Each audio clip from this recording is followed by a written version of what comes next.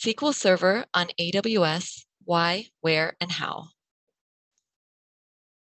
I'm proud to present our speakers, co-founder and CTO at Stratus10, Kevin RisonChu, CEO of Learning Upgrade, Vinod Lobo, and Senior Partner Solutions Architect at AWS, Tom Staab. Our agenda will begin with Tom from AWS providing an overview and business case for SQL Server on AWS. Then Kevin of Stratus10 will briefly explain Stratus10's role in migrations as an AWS partner. Vinod of Learning Upgrade will talk about his company's case and experience with AWS. Then Kevin and Vinod will discuss the challenges and benefits of migrating. We'll then open up for more Q&A. Before we jump in, we have a brief poll. Please take a moment to submit your answers.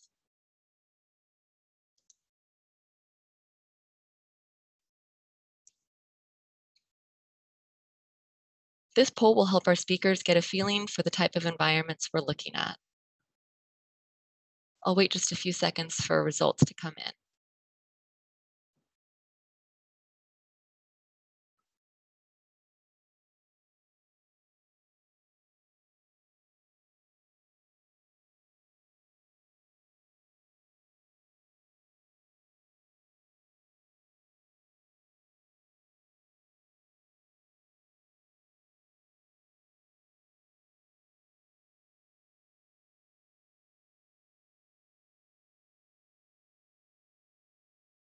Just to give you a play-by-play, it looks like most attendees have majority on-prem SQL Server workloads. Some looks like they're running some on AWS. And looks like majority or more than 50% of SQL Server workloads are running on-prem. And then how much are you spending on licenses per month? We're a bit all over the board here. A lot of less than 5,000. About a third, 5 to 50,000, and in about another 10%, 50 to 100,000. Looks like a few answers are still trickling in, but again, that's about the majority, I would say, on-prem and less than 100,000. Okay, I'll be closing the poll in just a moment.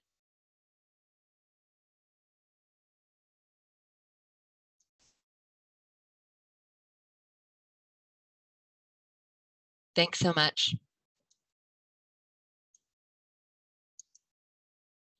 Okay, and now I'll hand it over to Tom. Thanks, Catherine. Yeah, thanks for the poll information as well. It's not surprising. Can't remember what the latest numbers are, but most estimates say that 70-some% of SQL Server workloads are still on premises. That's why we're here today, to talk about migrating them. So yeah, as Catherine said, my name is Tom Staab. I am a partner solutions architect here at AWS. I've been working with SQL Server for many years, and I really enjoy getting out and doing events. It's a little bit different now, obviously, than it was a few years ago, but I like that opportunity and really discussing what the key advantages of running SQL Server on AWS. And so let's get right into that.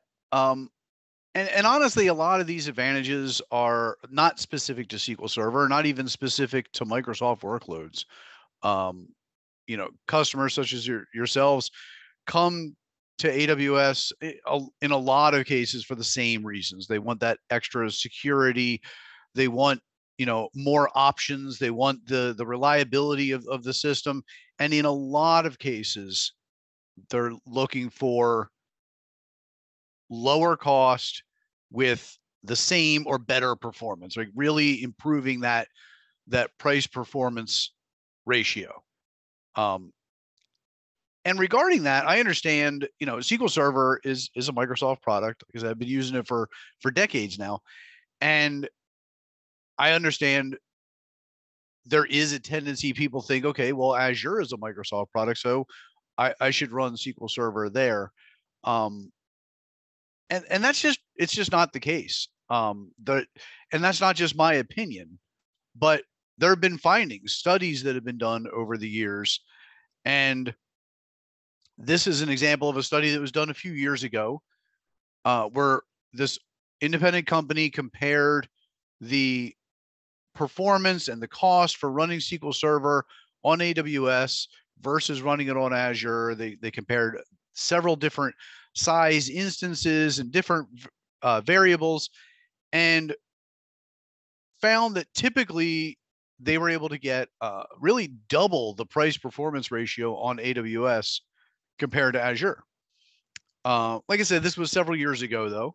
So another study, different company, did another study just last year, and again found very similar results, and in some cases even higher, where it was they say up to 62% in the price performance comparing AWS versus Azure. And I feel like there's a lot of reasons for this, but personally, where I like to start is with our global infrastructure, because I feel like it's a fundamental difference in the way AWS is designed and built.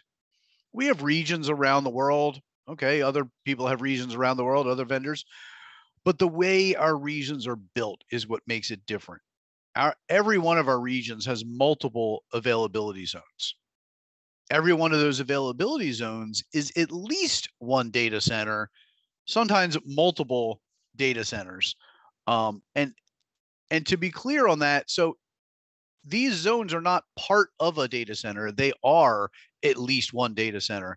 In fact, if we have two data centers across the street from each other or next door to each other, that's one availability zone. Where it would be multiple availability zones would be if the data centers are miles apart, there's a separate power grid, a separate floodplain, isolation between the systems. That's where you would see, that's where it would be a second availability zone. Still very low latency between those, and we'll talk about that later. But that's the difference between, you know, one AZ versus multiple availability zones. But it doesn't stop there, right? That's the underlying base of everything. But we've done so much innovation on top of that. We have been running Windows workloads on AWS for almost 14 years now, longer than any other public cloud. And it's not just a matter of running Windows and running SQL Server, but it's all of these innovations built on top of that. What you see here, I know it's a lot, but it's important to see this is just related to Microsoft workloads. This is a drop in the bucket compared to everything that we've done on AWS in that amount of time. And like I said, this is Microsoft workloads in general, but specifically related to SQL Server. You basically have two options on AWS, and that is you can rehost or you can replatform. I suppose there is a third option of refactoring, where you're moving away from SQL Server. But today we're talking about actually running SQL Server on AWS. And so you can rehost, which is very similar to what you're doing today on premises, or replatform. Some people refer to this as infrastructure as a service and platform as a service. From an AWS perspective and services, what we're talking about is Amazon EC2 and Amazon RDS. So let's take a look at some of the features for these two services. And let's see, you can see right away, there are certain things that are similar and certain things that are, you know, a little bit different. So let's talk about that a little bit. Well, encryption at rest is common across both. We support encryption at rest for all of our EBS volumes, which is our elastic block store, where you would typically store the data files for SQL Server. But we also support TDE for the versions and editions that support that as well. And Windows and SQL Server authentication, again, common across both. So what's different between them? Well, For starters, RDS, like I said, it's platform as a service. It's a managed service. So that means AWS is going to do that, what we call undifferentiated heavy lifting. What I call the boring tasks, right? So we're going to handle the patching of the operating system, patching of the database. We'll handle the daily backups, and we'll even handle high availability. That frees up your DBAs to focus on performance tuning and improving products, and not worry about doing, like I said, those boring tasks. Another key difference is the way that they're licensed. With RDS, you can get versions 2012 through 2019, and it's license included. So when you spin up an instance of Amazon RDS with SQL Server, it's automatically going to include that license. You don't have to bring your own license or anything like that at all. What comes along with that is the fact that because the license is included, it is limited to the versions that are currently supported by Microsoft. So currently that's 2012 through 2019. July of this year, 2012, will go out of support, and then we will no longer enable you to spin up new instances on RDS running SQL Server 2012. Now you'll notice on EC2, there's an all. And there's a bit of an asterisk there that is not on the slide, but I'll explain it. The reason I say there's an asterisk is EC2 supports multiple licensing models. With EC2, you can run license included like you can with RDS, in which case it's the same set of versions available as we talked about with RDS, but you do also have the ability to bring your own license to AWS. Now, back in October of 2019, Microsoft modified the rules a little bit with this. And so the short version, the simple version is, if the license was purchased before October of 2019, this is the way it works. You can bring that license to AWS. You don't need software assurance. You can run it in a dedicated host. Or if you have software assurance, then you can run it in shared tenancy. If the license was purchased on or after October 1st of 2019, then to bring that license requires software assurance, whether you're going to run on a dedicated host or not. Either way, one of my favorite benefits of BYOL SQL Server is our optimized CPU feature. Because what this does is this enables you to provision a larger instance, but then scale back just the CPU count. Now, why would you do that? Well, SQL Server is licensed by core or by vCPU. So if you have a license for, let's say, 8 cores, that can work for 8 vCPUs. But let's say that you're running this on premises today and you realize, like, I'm not getting the performance that I need. And in analyzing the performance, you realize, well, the problem is I'm getting a lot of disk caching. And I feel like if I had more RAM, that would certainly help from the buffer pool perspective. I could also use that RAM for some of the more advanced features of SQL Server. I'm not going to get into the details now, but there are different things that you could do there to help without having to buy more licenses. If you could keep the licenses at 8, if you keep the CPUs at 8. So what this allows you to do is you could spin up a larger instance, like using the second example here. You could get an R512X large that normally has 48 vCPUs. You turn off hyperthreading, reduce the vCPU count to 8. When you now access that, this is Amazon EC2. If you remote into that instance, you'll see 8 vCPUs, but you'll see the full RAM of the R512X large. You'll have the full network capability, the full storage capability in terms of bandwidth, performance. All of that is going to be at that R512X large level. It's just you're only going to have the 8 vCPUs. So let's shift gears for a little bit, and I want to talk about high availability, because high availability is I believe one of the biggest benefits of running in the cloud and running with AWS specifically, because if you remember back to what I talked about before with the way our regions are built, because every region has multiple availability zones, we can in fact recommend this type of a build out where you have this automatic failover between instances, even though those instances are in separate availability zones that are miles apart. And this is the way I would recommend setting it up for EC2. And you might be wondering, well, what about RDS? Well, RDS, I would say do the same thing. But the best part about RDS is you don't actually have to worry about it. We're going to do it. All you do with RDS is you just say, I want to run this multi-AZ. It's a managed service, as I mentioned before. So we're going to configure that for you. But that's how it's going to be configured, is it'll be set up with instances in separate availability zones.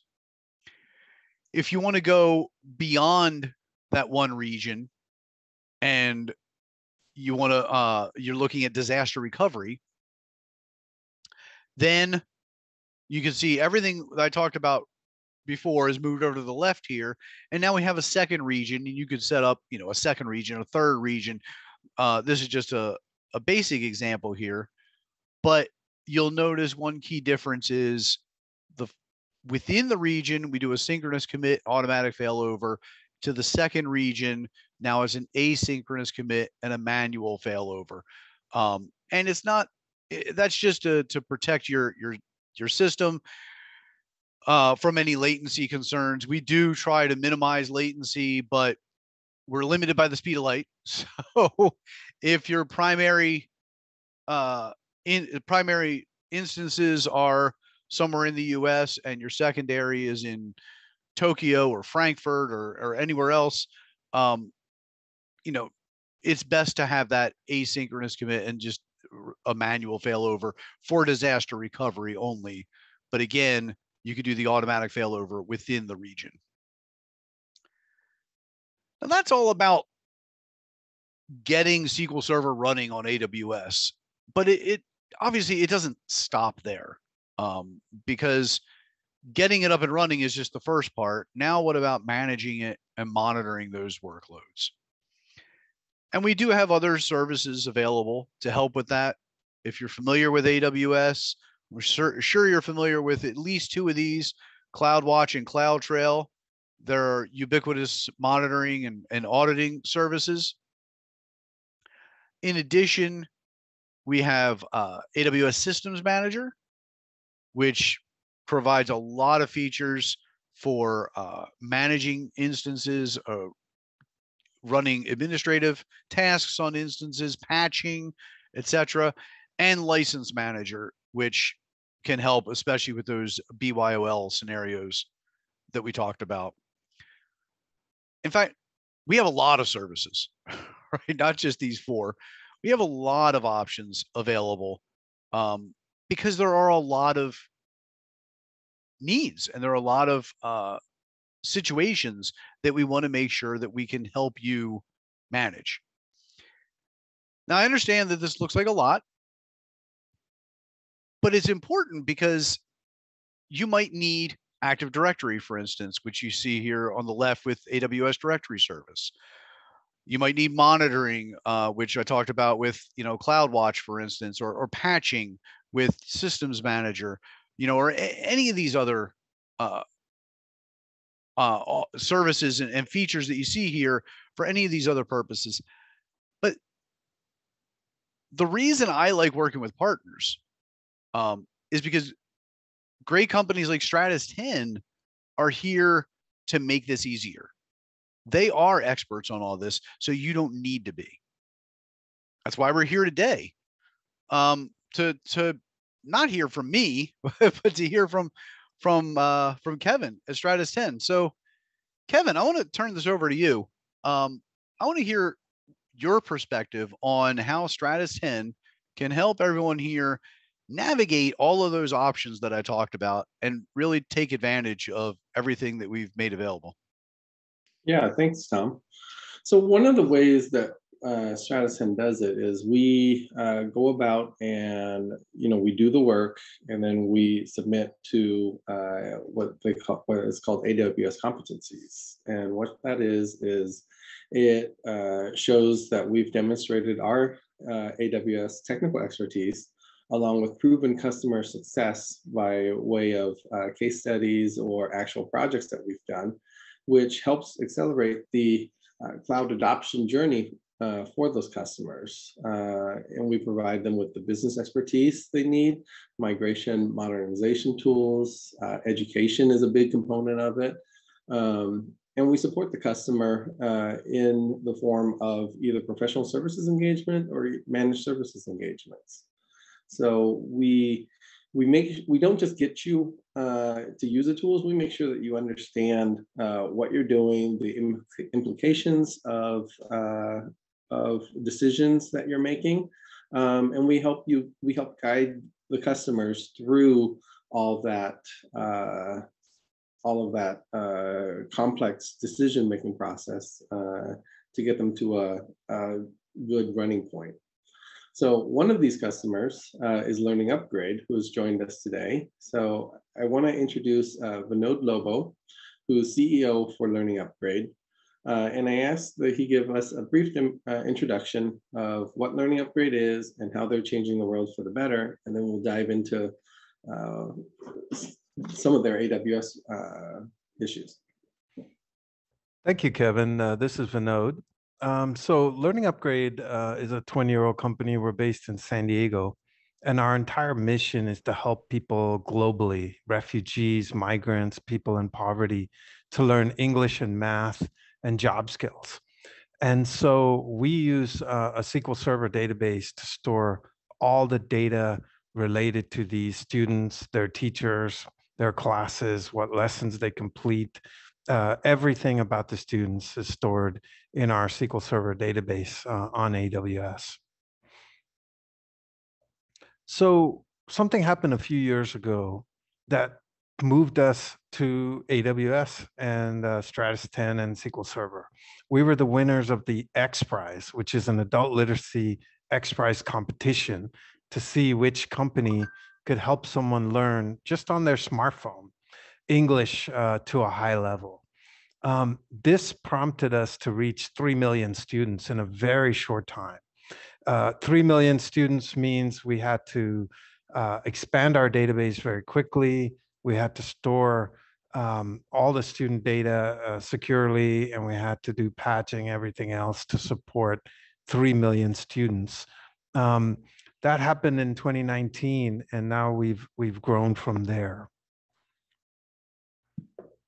So I wanted to show you what the data looks like. So this is a student, Studio, who's a refugee, Somali refugee here in San Diego.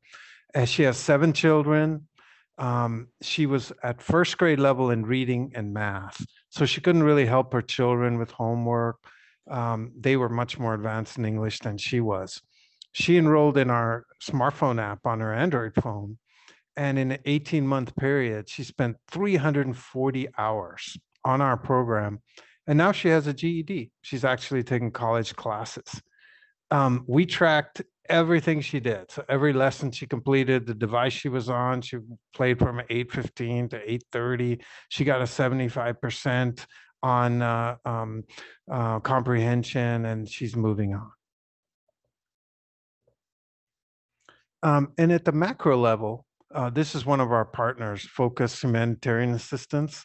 We work with them with Afghan refugees in 7 countries, including Turkey, Syria, Afghanistan, India, UAE.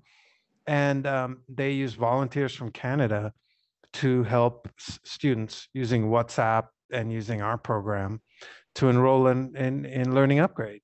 The shocking thing is 6 months into using our program, 2,000 students completed 348,000 lessons and 44,000 hours. So you can see that what happens with Focus is they take a spreadsheet full of student names and WhatsApp numbers, upload it into our system, it's stored on SQL Server. Then WhatsApp messages go out to all the students and they get a username and password and link to our app. So we scale up with data using SQL Server. This is an example of why this kind of data tracking is super important to us. The pie chart at the top is where refugees in Turkey started 6 months ago. The blue shows that they were all at pre-A1, which means they can't read English, they can't write English, they can't speak. 6 months later, the pie chart at the bottom, very few are still in the blue, and some have reached purple, which is sort of the level where you can take college classes, where you can write emails at work, you can get a good job where you have to speak and read and write English. So we take the SQL Server data and create reports out of it, which we can deliver to customers to show their impact, track all their students. So what's the future for us? We have a 5-year goal to reach 100 million students who are what we call bottom of the pyramid, people in poverty all over the world. So we need to go basically 33x on our database. It's a very daunting task. It's made a lot easier by our work with Stratus10 and our work with AWS, but we have huge goals. And this is going to require data, infrastructure, reporting, backup, availability. Everything about this is about scale and reliability and an explosion of students in our system. So that's a little intro. And then Kevin, back to you. Great. Thank you very much for that. So tell us what your infrastructure looked like before you engaged with Stratus10 and we got you moved over to AWS.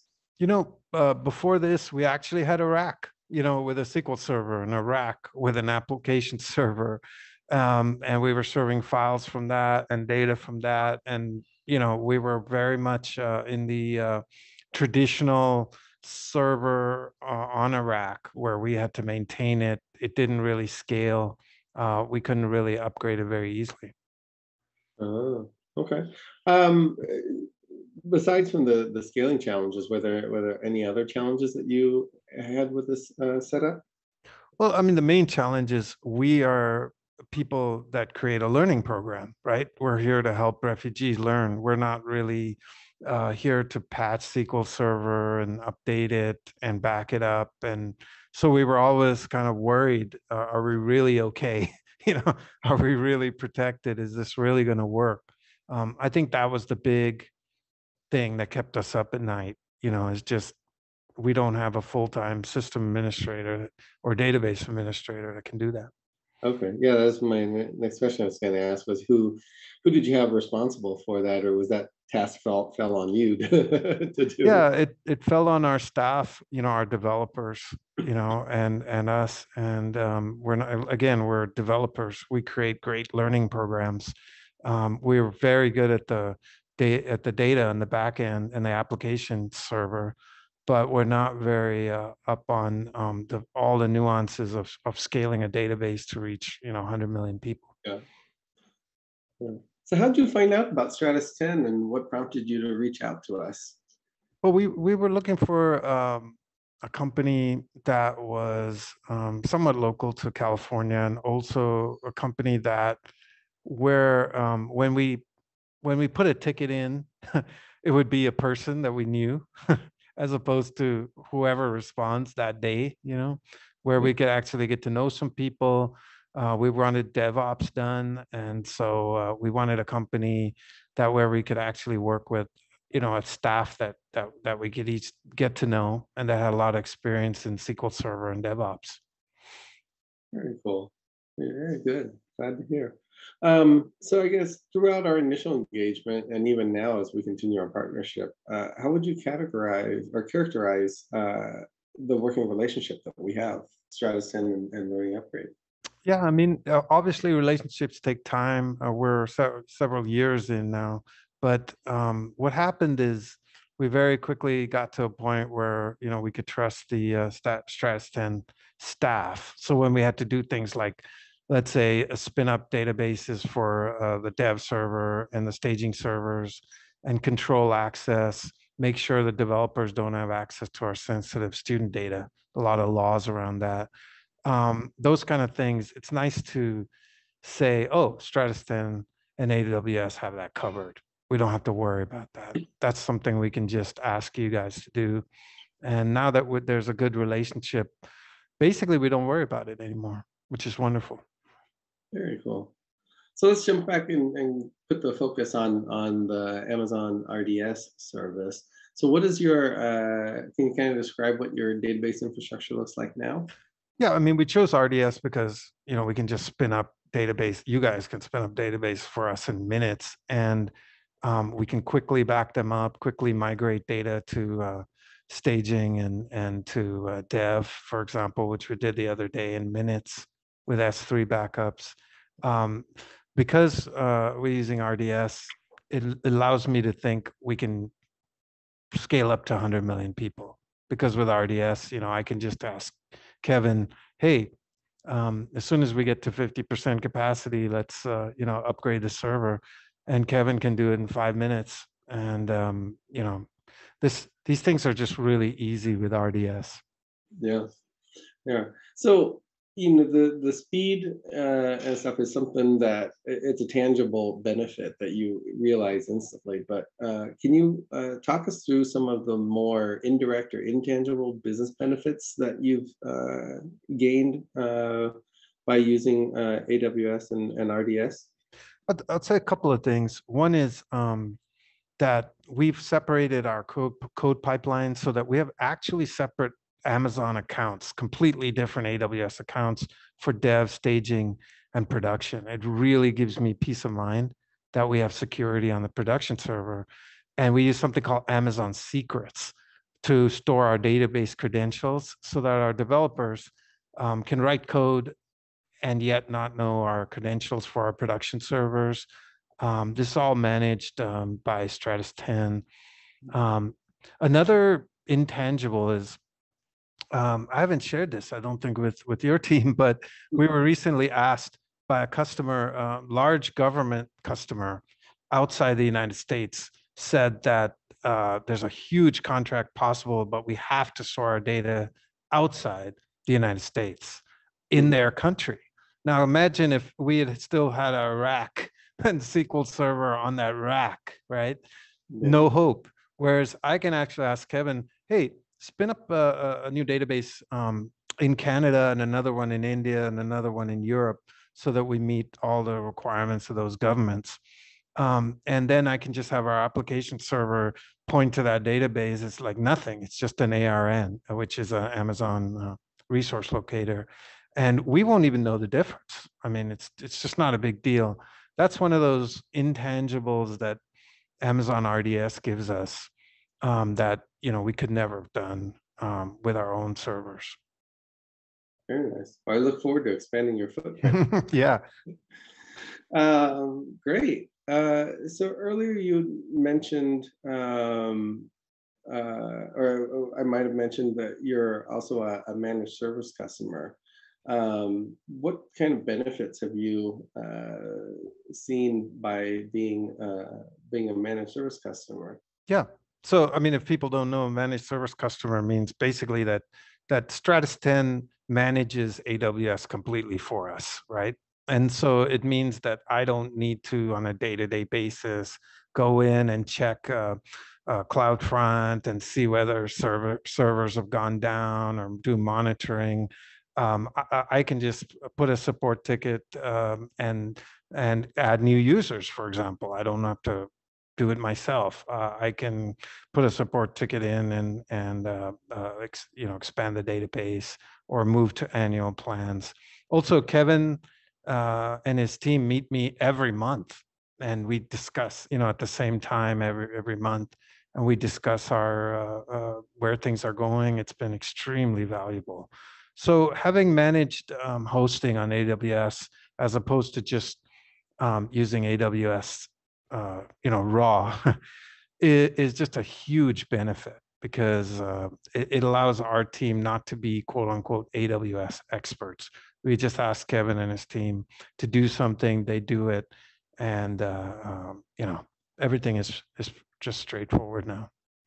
Great. That's always glad to hear that. Well, thank you, Vinod. It was great having you come share a little bit about your story with Learning Upgrade.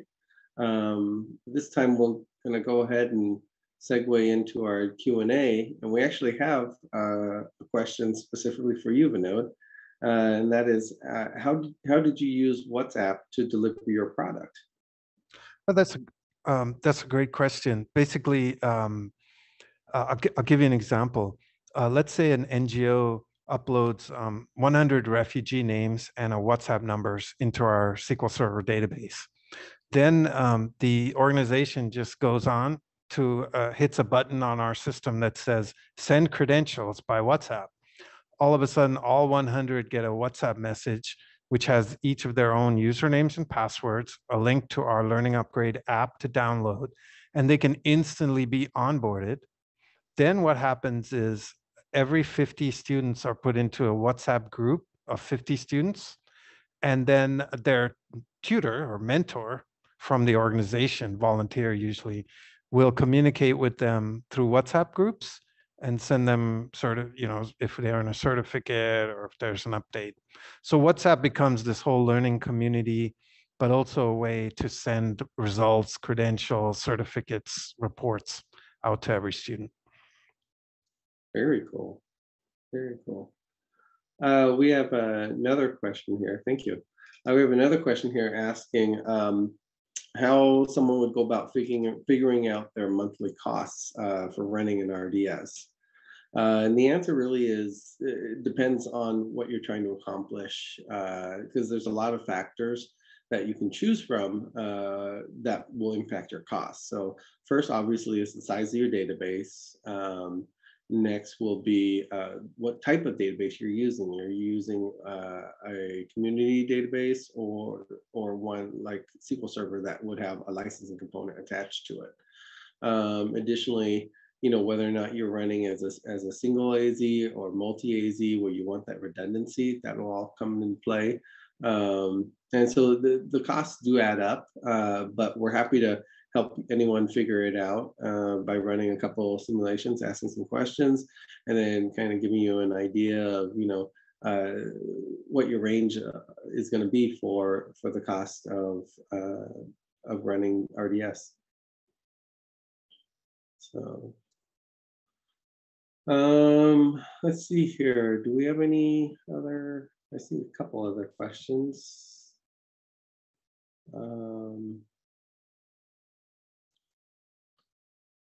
Another question would be, how exactly does Stratus10 help with the migration process? Yeah, so whenever we have a customer that is looking to do a migration from on-premise or even another cloud provider into AWS, we go through a predefined process where we'll do discovery, look at all your product or look at all your applications and your servers, performed a sort of assessment on all the dependencies, etc., determine the best tools to use to migrate your data over, and then calculate out the costs of what that will look like once you're fully into AWS.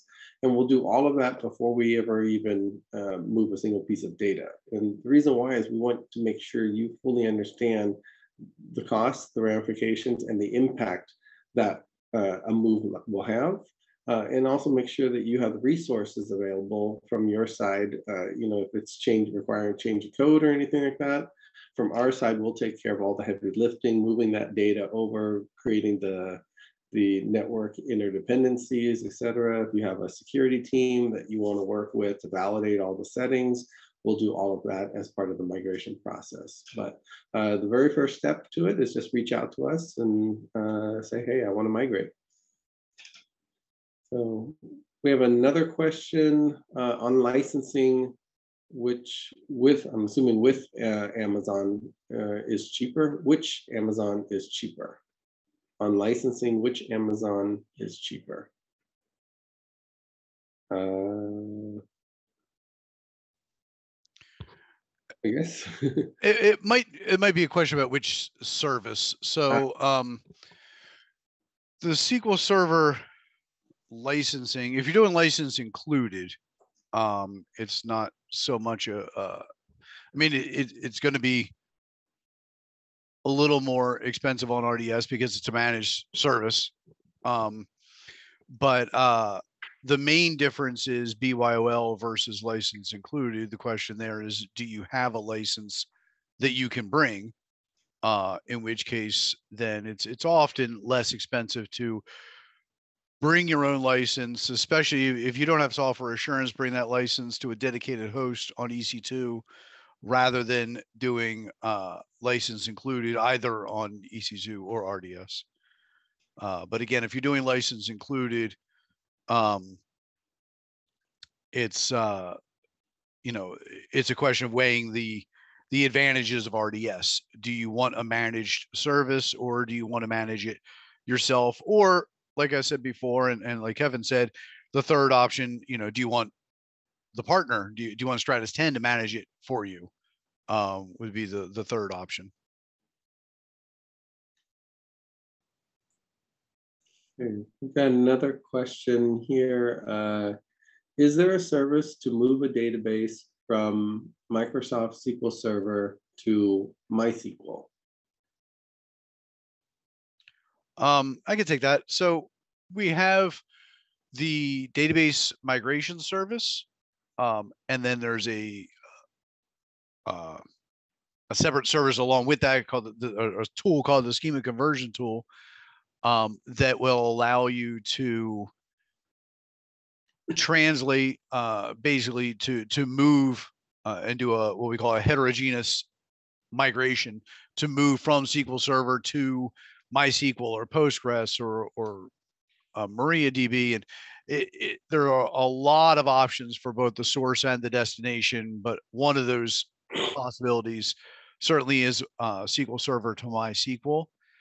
SQL Server to Postgres has the exact same option, but we have an additional option called Babelfish that works with Aurora Postgres that actually allows an application to work with Aurora Postgres as if it's working with SQL Server. And that's outside the scope of this, but I would say if that's something you're interested in, please, either reach out to us or reach out to Kevin and his team at Stratus10. Thank you so much. We are nearing the end of our session. And I just want to provide a few resources for you. To dive deeper into SQL Server, we have a technical lab webinar coming up with Tom Staab from AWS on June 8th. We also have special programs available to help you assess your environment, kickstart your migration process, specifically our accelerated migration program to get a no or low cost migration and a free optimized licensing and TCO assessment. To find out more, contact us, info@stratus10.com. And lastly, we hope you'll take a moment to fill out our feedback survey. It'll pop up in your browser as soon as this webinar ends. We'll also inform you via email once the webinar recording is available.